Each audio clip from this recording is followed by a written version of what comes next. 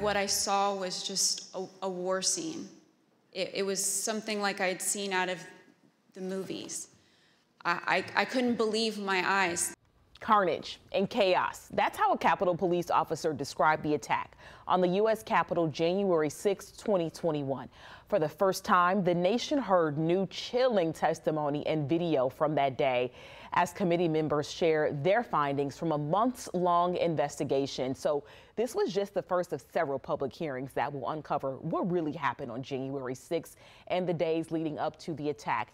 We know Georgia is expected to play a big role in the hearings moving forward. Both Secretary of State Brad Raffensperger and Gabriel Sterling, the chief operating officer in the office, were subpoenaed by House members. A source from the Secretary of State's office tells 11 Alive the two are expected to give testimony either on June 20th or 21st.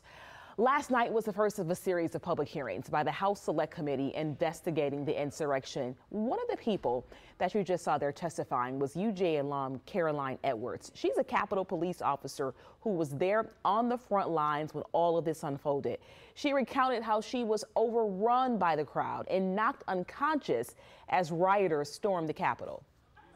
I was called a lot of things on January 6, 2021 and the days thereafter. I was called Nancy Pelosi's dog, called incompetent, called a hero, and a villain.